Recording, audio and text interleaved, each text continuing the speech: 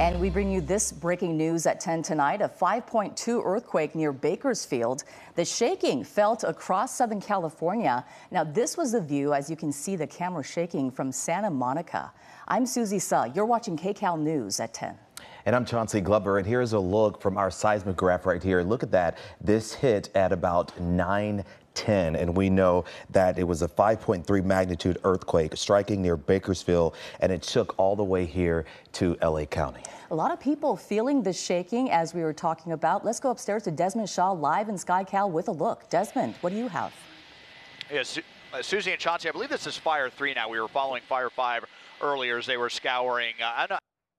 Mike let me know this is actually Fire 5. So they circled pretty much the entire San Fernando Valley. They took off, I believe, out of Van Nuys Airport. They headed east over towards kind of the northeast corner of the valley, the Somar area over by Olive Medical Center, probably looking up along the hillsides there, the steep hillside, just making sure there weren't any landslides or anything like that. We didn't hear about them finding anything of that nature. They went over, did a big loop around CSUM, looking at some of the structures there, then down to the 101 freeway and the 405. There were other choppers over around Children's Hospital Medical Center, down around LAX. So checking out a lot of just very important locations. Just want to just kind of double checking, making sure that everything is in pretty good shape and that they didn't suffer any damage. Went up and did a flight of our own up into the Newhall Pass, up along San Fernando Road, around the 5 and the 14, see if we saw anything unusual, any dirt in the roadway, landslides, rock slides, anything like that, all the way up to Castaic. Didn't see any issues, didn't see CHP having to block any lanes for anything, so everything looks to be just fine so far from what we've seen across the LA area now as Fire 5 is making their way over to the Burbank area and northbound on the 5. They've had their spotlights on and off. No reports of any damage yet at this point. I believe now we're going to go to Evelyn Taft, so I will toss it over to her now, guys. All right, we'll get with Evelyn in just 1 second, but first, we spoke with seismologist Dr. Lucy Jones tonight to learn more about the aftershocks and the possibility this will lead to a larger event. But first, we want to get to Mike Rogers at the desk for an update on more of this earthquake. Yeah, you know, Susie and Chauncey, Dr. Lucy Jones did have a lot of valuable information, as she always does. One of the things that she talked about is how active of an aftershock period we are having with these, and not something that is necessarily unusual. She says it all depends on the topography, but I want to come to my computer here because I'm going to show you kind of that whole deal and how it works out and where exactly the earthquake was here. So we're here in the LA area. Obviously, this is the San Fernando Valley. All of these contingents of orange dots, these are all of the earthquakes that have happened. 5.2 was the primary one. You can see it's right here. And again, I want to show you the topography. It's all a lot of farmland out here, which is a lot of what Kern County is. But look at all of the different aftershocks that have happened right in here. All of these orange dots are aftershocks. At last count, we were up to 25, maybe even higher of aftershocks there that had happened. And again, all of these aftershocks are not small aftershocks. The smallest one I was able to find so far is about a 2.5, which for people that are living in that area certainly are going to feel a 2.5. I also want to come here because I want to show you the Did You Feel It map. This is what the USGS puts out here. All of these blue dots are people that felt it all the way down here into Riverside County, deep Riverside County, to Temecula, Murrieta, even into almost part of Camp Pendleton there. But what was also interesting to me is further to the north here, where you have up into the north end of Fresno, Clovis, all that area, also reporting feeling it. So this was something that a lot of people felt. We talked to people even over here in San Luis Obispo, they're feeling it as well. We talked to a lot of people who kind of described this, especially over in the Bakersfield area. We talked to somebody who basically said, I basically saw it more than I felt it.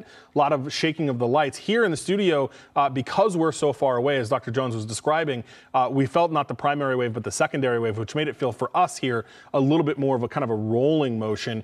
It wasn't actually until I looked up at one of our lights here in the studio, saw it shaking, that we realized there was an earthquake. And the things here in the studio, the lights, the TVs that are above us, they shook for quite a while. Even as we got on the air and we're talking about it, you could still see the TVs kind of shaking back and forth. So different feelings for everybody. What was also interesting in this one, especially in the greater Los Angeles area, lots of people got the shake alert from the Shake Alert app, which is supposed to go off after the quake is believed to be a certain magnitude or higher. It triggers that warning to your phones. Now, I didn't get it here in the studio, but we've heard from a ton of people who were able to get it, and they got it before the actual quake. One of our executive producers saying he got the alert about 10 seconds before the shaking started, which, you know, in this situation, thankfully there was no damage, no serious injuries, but the design of this is for that 10 seconds to be able to save your life, for you to be able to get to a place where you may be a little bit more safer. So it's good to know that that did work tonight, guys. All right, Mike, thank you so much. And as we were talking about, we spoke with seismologist Dr. Lucy Jones tonight to learn more about the aftershocks and the possibility this will lead to a larger event. The location is at the southern end of the Central Valley, so it's very near where we had a magnitude 7.5 in 1952. However, it does not appear to be on the same fault as that earthquake. That was the White Wolf Fault, which dips in a different direction, and it doesn't look like this earthquake was associated with any known fault, is our preliminary assessment. It is having a lot of aftershocks. We've already had 2 above magnitude 4 and 4 above magnitude 3, between magnitude 3 and 4. So that's a pretty active sequence for this very short amount of time since the event. I'll answer Mike Rogers' question from KCAL. Heard people say that they saw things shake more than they felt it. Can you explain what that might be? That would be because most of us felt it from pretty far away. I felt it here in Pasadena, but it was a very mild shaking because I'm so far away from it. And so there's a variety of ways in which you'll experience the shaking, but especially if you're sitting quietly, relatively far away, you'll see things move maybe more than you'll be feeling it. Also, in terms of the chances that this is a foreshock, we have the same answer for every earthquake. It's about a 5% chance, or 1 in 20 earthquakes in Southern California we see are followed by something larger. They turn out to be a foreshock within the next few days. We've never found anything that makes it look more likely to be a foreshock than any other earthquake. So every time we end up saying the same thing. A reminder, too, that the risk of it being a foreshock drops rapidly with time. 1/4 of all foreshocks are within an hour of their main shock. By the time we get to 3 days out, it's going to be essentially the risk will be all gone. In terms of whether it's unusual to have an active aftershock sequence, it's a normal distribution. We can talk about what the average number is, which would be 1 magnitude 4, right? And we've already had 2, so we're above the average. But the range is extremely large. We see variability of more than a factor of 1,000 for the same size earthquake. I mean, we've seen magnitude 5s with essentially no aftershocks, and we've seen them with thousands and thousands of aftershocks, and it's a distribution. We also haven't seen any particular correlation between that and the chance of it being a foreshock. Just to say that when you have a lot of aftershocks, you tend to have a lot of aftershocks, and you could have a larger one. And once again, that was seismologist Dr. Lucy Jones explaining more in depth as to what happened here tonight with that earthquake. Now, we also spoke to one of the content managers at the CBS station there in Bakersfield. He said he got a warning about the quake and was prepared for a big one. I had the warning from the My Shake app just seconds before I felt the shaking, and it notified me that the 6.0 earthquake was coming. And I was getting ready for that shaker, but a couple seconds later, we saw the lights moving and our blinds moving just a little bit, but wasn't as strong as I was expecting it to be.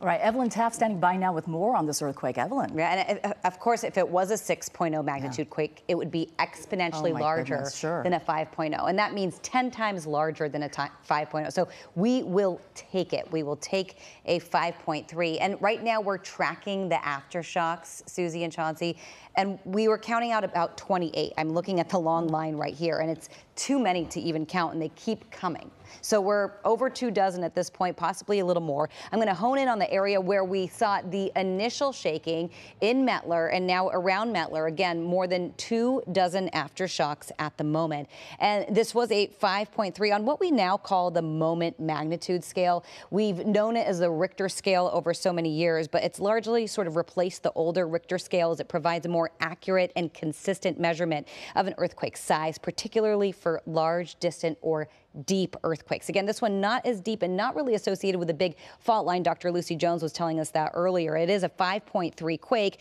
which is considered a moderate earthquake. So that means it could cause damage to buildings. We'll show you a graphic coming up right here just to kind of give you a little more perspective. But it could cause damage to buildings and infrastructure, especially if they're not well constructed.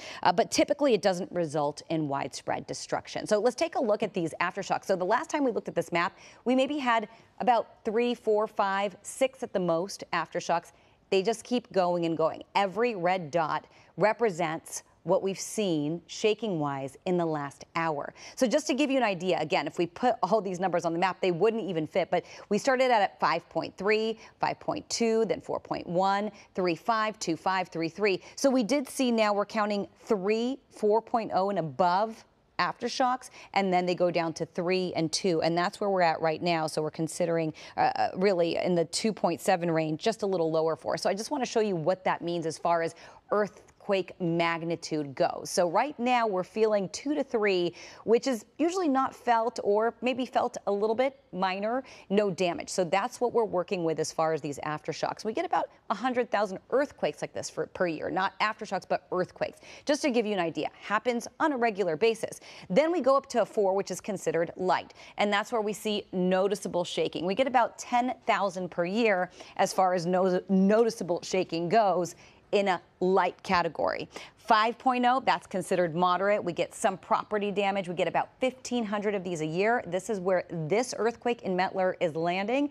And the energy equivalent, 1 million pounds of explosive. Remember, this is all exponential. So to get to 6.0 or 6.3, right, that's 10 times more than what we experienced tonight. So similar to what we saw in the Northridge quake, or quake that I experienced in 1989, which was the Loma Prieta quake up in Northern California. But of course, a lot of us familiar with the Northridge quake, which was a 6.9, which is almost a 7, which would be considered almost a major, between strong and major. So tonight, just a moderate, but still we are assessing the damage, and I'm going to send it back to you guys for the details on that. All right. Evelyn, thank you. All right, now we want to go out to Laurie Perez. She is live tonight in Studio City talking to folks who felt the shakes when the earthquake hit. Laurie?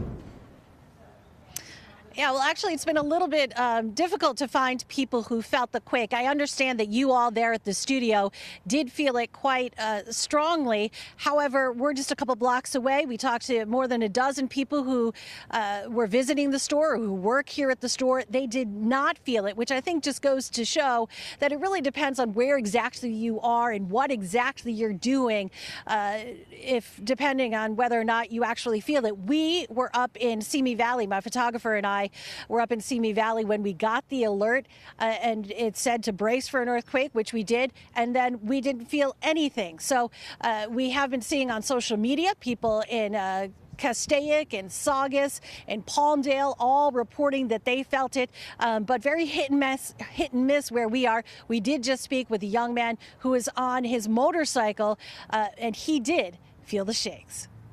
I was driving, it was just shaking. It felt like I was going to fall off my bike, actually. Have you been through an earthquake before? Not on my bike, but yeah, I have. Okay. And was it a little startling, or what'd you think? It just felt weird. I felt like I said, I felt like I was going to fall off. Did you immediately know what was happening? No, I did not. I didn't know. Yeah, I thought it was something wrong with my bike. But and yeah. then when did you realize? Somebody told me afterwards that it was an earthquake.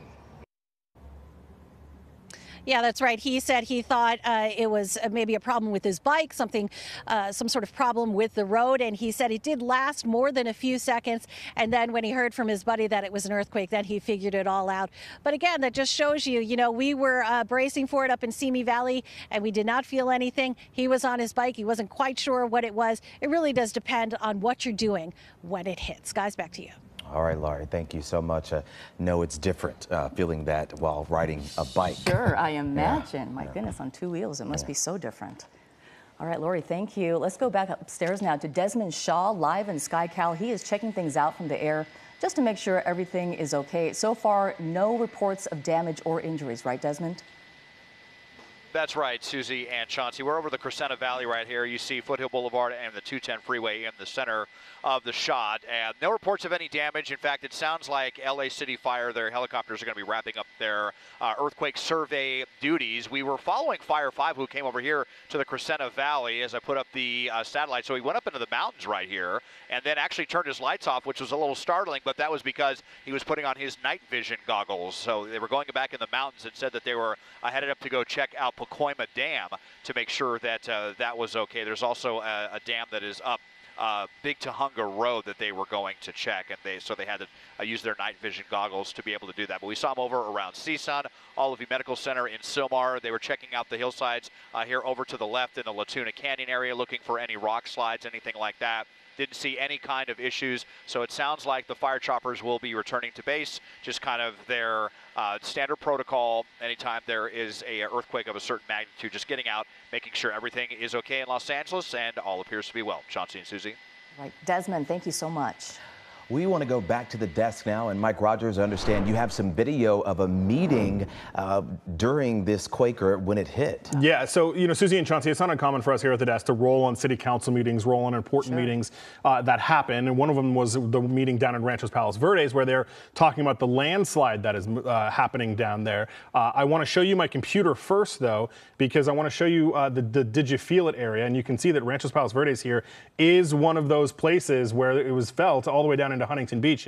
Jose in our TOC Center, our Technical Operations Center, was just telling me that there was a different meeting that we were rolling on down in Huntington Beach where they also felt it. So definitely people are feeling it. Now, what was interesting, though, and again, I think as technology advances, we were talking more and more about the advancement of these early warnings, and the meeting, and we'll show you here that the video is going over right now, but the meeting that we were listening to down in Ranchos Palos Verdes, they actually found out about it from the app first, and then you can kind of see them all sit there and then essentially kind of just wait for them to feel it. And I think we do have that tape now.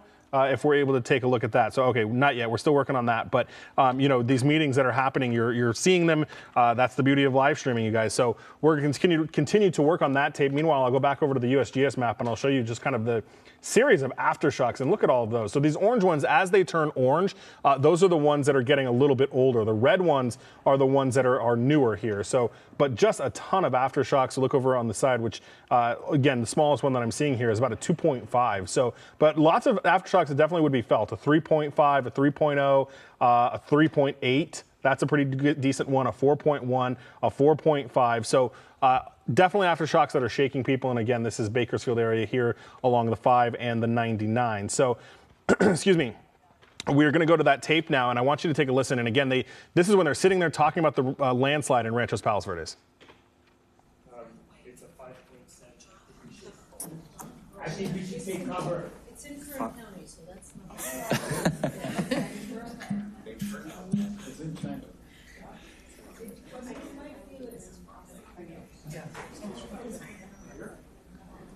Yeah, and you can hear them say, you should take cover. The beginning of the tape there a little bit, you hear the actual Shake Alert app, which we can't, have you listen to for, obviously public safety concerns, and we don't want people to think that there's another earthquake coming. But you hear that they actually kind of joke about it because somebody says, oh, come on, it's in Kern County. But then they're sitting there and they do kind of feel it. And that is the alert that a lot of people got on their phones tonight, you guys. All right, Mike, thank you so much. And be sure to stay with KCAL News for continuing coverage of the earthquake near Bakersfield tonight.